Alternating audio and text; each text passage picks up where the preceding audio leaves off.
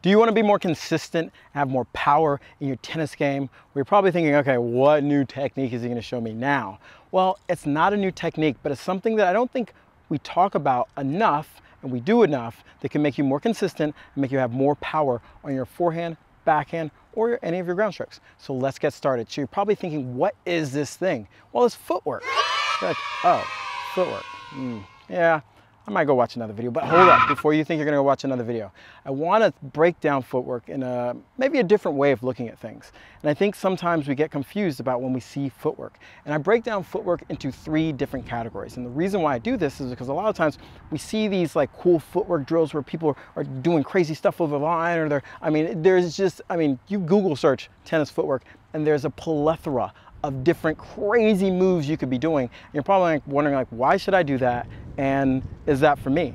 And this video is going to help you understand which footwork could be for you and what's important for you at different times of your tennis journey. So let's get down to what are the 3 types of footwork. First of all, I think of footwork number 1 is footwork patterns. And what footwork patterns I think of is how you're going to use your footwork to get out to the ball and utilize your body. Meaning whether you're hitting an open stance, a closed stance, or you're hitting more of a neutral stance, how you're gonna move out to the ball the most efficiently, taking the right steps, and making sure you're taking those steps that would allow you to use your body and maximize your body. Those are footwork patterns. The next one is footwork drills. Now, these are the ones where you kind of see the crazy things where the people are going crazy over the line or doing the salsa and doing whatever. But those footwork drills are generally working on what I think of 2 things, maybe 3 things, which is speed, okay, and agility or endurance, okay? Meaning that the whole point of doing those drills is to get your body or train your body to make sure you can move quickly forward, move quickly back, diagonal, hence why you do a lot of drills where you're going side to side, you do it where you're going up and back, you do it going in different directions. Those are basically trying to train your body to move fast. They're different from footwork patterns. Now, when you combine them, you can increase your speed and your agility and do the right footwork patterns, meaning moving out to the ball, and then combined, that will make you a better tennis player. The last part of footwork is footwork strength and endurance. This is where you see sometimes those crazy moves where they're doing lunges and they're doing crazy things where they're jumping up in the air and they're doing a lot of stuff that maybe you have to really start using your muscles. You're trying to build the endurance because yeah, maybe you have great footwork patterns and maybe you're fast, but if you get tired or your legs get tired, it really doesn't matter. And so the next thing is how does this equate to us being more consistent, having more power? And then the drills we're gonna do. So basically, to be more consistent, you really wanna focus on making good contact, meaning that your racket's somewhere in front. Doesn't have to be completely straight arm because people are like, you're only teaching straight arm. No, I'm not.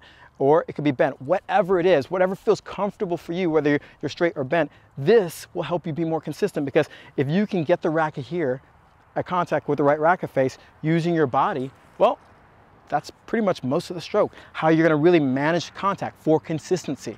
Okay, and to do that, you have to be able to, especially at higher levels or at any level, you have to move to make sure you get the ball here. And that's the mistake where a lot of people might hit with their pros and they're hitting and it's like, oh, this is awesome. I was out hitting today and doing some lessons and I was volleying at the net and making the students hit and rally with me. Even at a low level, they were like all day long, rallying all day long. Why? Because I'm making sure when I volley to them, because of the drill we're working on, I'm making sure that they can easily make contact here. But when they went to hit with each other, they're like, this thing completely broke down. What completely broke down is they weren't using footwork patterns and had the footwork speed and agility to make sure that they could kind of create what I was creating for them. Meaning that when the ball bounces, the racket's right there. They need to be able to do that footwork to get themselves in that position. And that's why footwork can really increase your amount of consistency. And why you see a lot of times the best players have great footwork. You see Schwartzman, phenomenal footwork, how he gets around the court. He uses footwork to make sure no matter what, even if he doesn't have a lot of power, he can consistently get the ball in the right strike zone. Now, you're probably saying, okay, got the consistency thing down. What about power? How's that gonna help me? Well, the only way you can hit the ball hard is using your body, using the right footwork patterns efficiently and having strength in your legs to use your legs to push through the ball.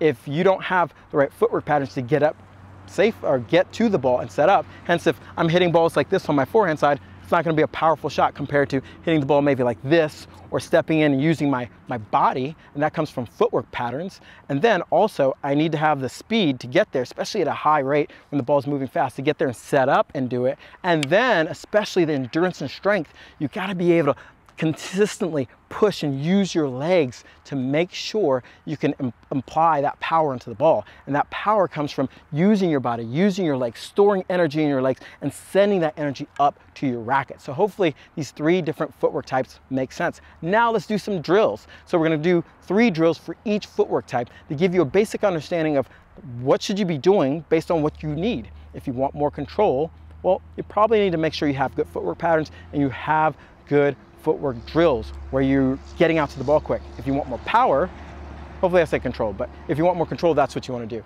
If you want more power, then you're going to start really making sure you have all 3. You need all 3. Okay, so let's get started.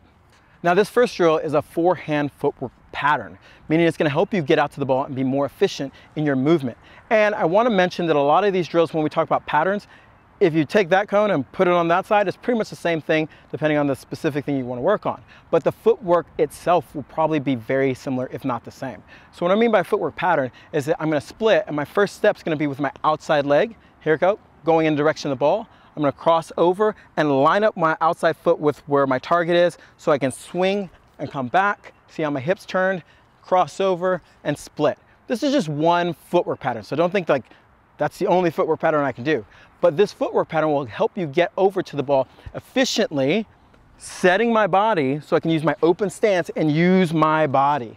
And an inefficient potential footwork pattern is if I were to, let's say, go across this way, okay? And the reason why, instead of starting with my outside leg, the ball comes really fast and I do this, I'm stuck and I can't rotate, or arriving at the ball that way. So if, let's say, I went this way, and swung, you can see how I've locked my hips out of the situation, and basically I'm only allowed to use my arms. That's an inefficient footwork pattern. So how I would do this is basically practice this. Split, outside leg, swing, and back. Split, outside leg, swing, and back. You do this probably 6 to 8 times and do 3 reps of 6 to 8. Okay, and that's just a normal footwork pattern you could do in your forehand. And this is what I recommend you do if you don't feel like you have efficient footwork patterns. If you don't, this is the first drill I would start with. Now, if you think about it, which is so important, is that when we play, most of the time we don't just move along the baseline. We have to move back and we have to move up. So what do I need to do? I need to take the cone and move it back to represent if I get a deeper ball. If I get a deeper ball, I don't want to run to this direction, because if I get there, I'm not going to get in that great contact point. Maybe I have to take it in half volley, difficult, or maybe it's going to be too high, difficult. So what I would do is move back so I can take it in the strike zone, hence being more consistent, using the footwork pattern to make sure I'm getting into the right strike zone at the right time. So what I'm going to do is practice the exact same thing but moving back. So I'd go split step, outside leg, okay, boom, hit, okay. I'm using a little bit of a breaking step, and what I mean by I'm splitting, stepping in the direction I want to move, crossing over. As I hit, I'm loading this leg and letting my momentum take me back, and then keeping my weight on the front foot here and coming forward. Okay, I'm going really slow now because I want you to get the right pattern for the footwork. And so you can practice this. So again, I would go boom, out, okay, out, and this is how I would work on moving back. Okay, really simple, same as moving forward, but guess what? I start training these things. So the third drill is to actually do both of them. Okay, so I'd go here, outside leg, recover, here, outside leg, recover, and continue to do these 2 different footwork patterns. What this does is it trains you to have specific footwork patterns for specific balls, making sure that you're efficient when you get to the ball. Now, could you do this using a neutral stance? Yes. I could go out here and go outside leg, outside, inside, hit, boom, and come forward, okay? These are just simple patterns that you can start working on. And then you can add another layer to this. So we're just working on getting to the ball.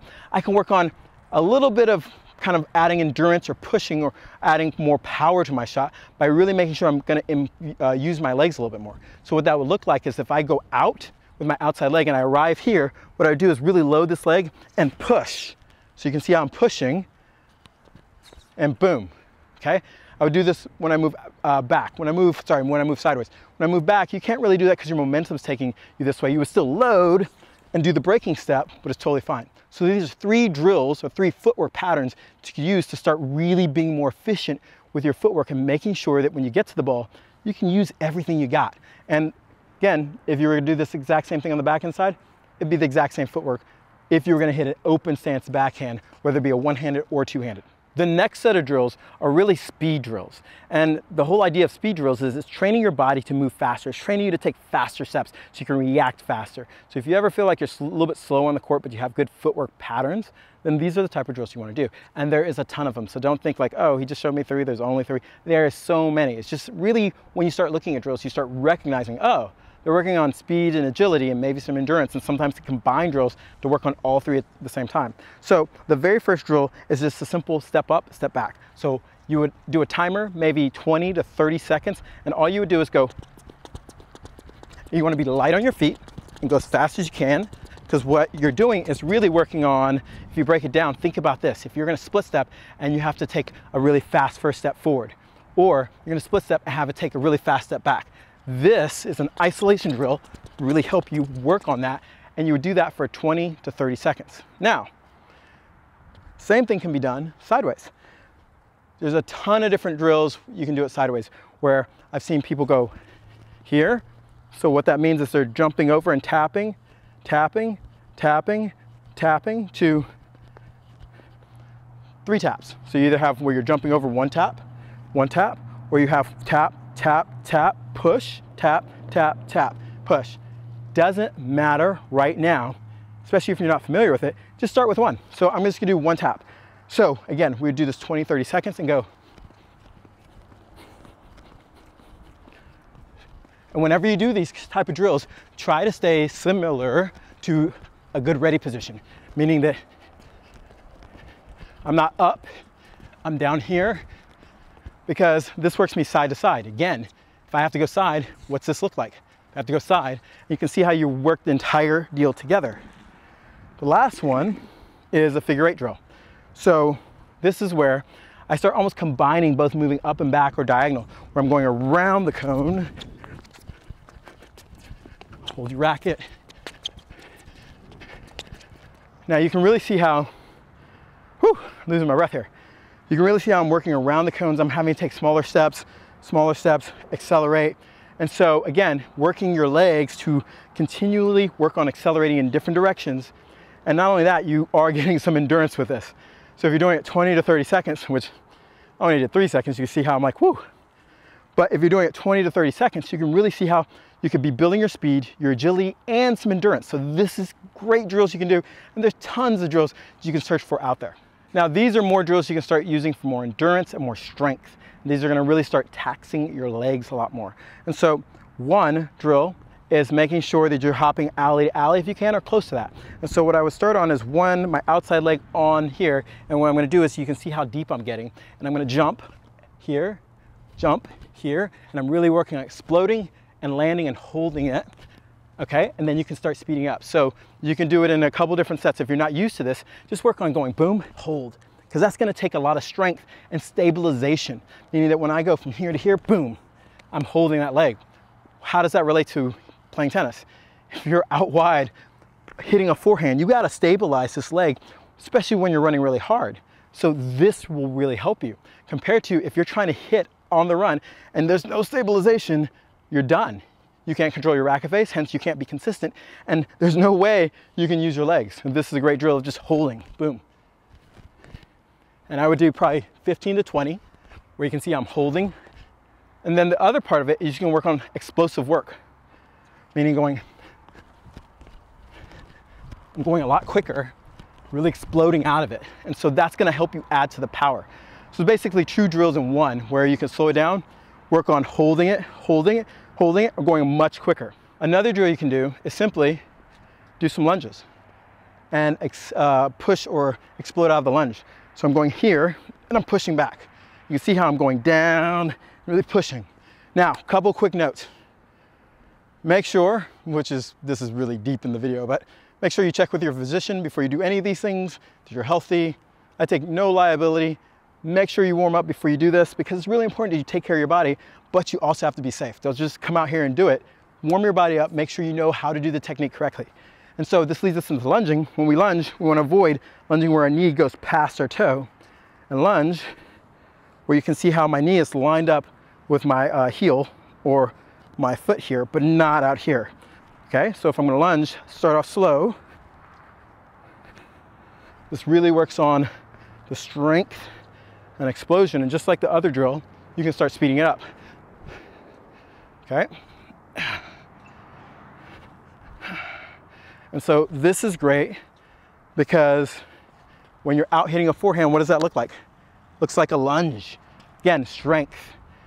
The last drill, which is a classic, which is different types of squats. You can do a squat simply going down like that if you're not used to it, and do, let's say, a timed squat. So I do this action for about, I don't know, depending on your level, maybe 20 seconds, 30 seconds, or 40 seconds. You could do this squat and then take it to the next level again, or you can just drop the bomb and do a burpee, which is you're gonna go down here, push up, and then squat. Push up, and then squat. That gives you a little bit more of your full body workout, and it really makes you have to work that much harder, okay? And when you're playing tough matches, a lot of times it's about who's gonna get tired, who doesn't have the stamina, and these drills are gonna help you have great footwork, great speed, and have the stamina. And it's really important that you understand how to do these drills, and you do these drills, I would say 3 times a week if possible. And you can do these at home, you don't have to do them on the court. Now that you know how to use your footwork, there's one more thing you gotta understand, which is how to have better technique. Because now, if you can get to the ball, you can get into a good contact position. Having the technique to follow it with the rest of your body is gonna be crucially important, because now you are more efficient when you're on the court, and you can make more balls that are hit bigger more of the time.